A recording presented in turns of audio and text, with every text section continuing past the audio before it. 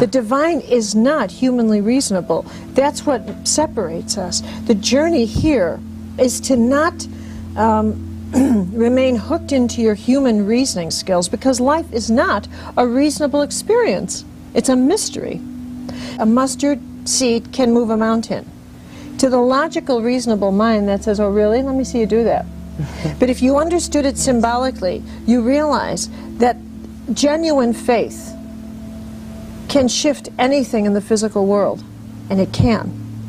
So that the way that gods work is they always send in great power in a very humble way. And because human beings always look for great power in a very big way. Yes. We always do this, just like you think that when you look for guidance, you'll expect a vision when in fact guidance will come in the smallest moment instead of the greatest vision. We've started to pursue questions that prior to this time, prior to the last 30 or 40 years, have been restricted to monasteries. The mainstream of society was not sitting around wondering for what cosmic purpose had they incarnated on this planet. That was not a normal question, okay? And when you begin to pursue that kind of question, it's not a question, it's an invocation. It's a big, huge difference there. Yes.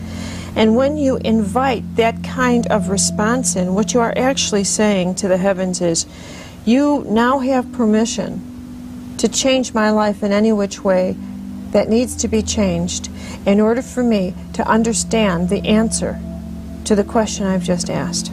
Okay? So for one thing, it's an incredibly powerful question, and number two, you're going to be tremendously frightened by the answer. Okay?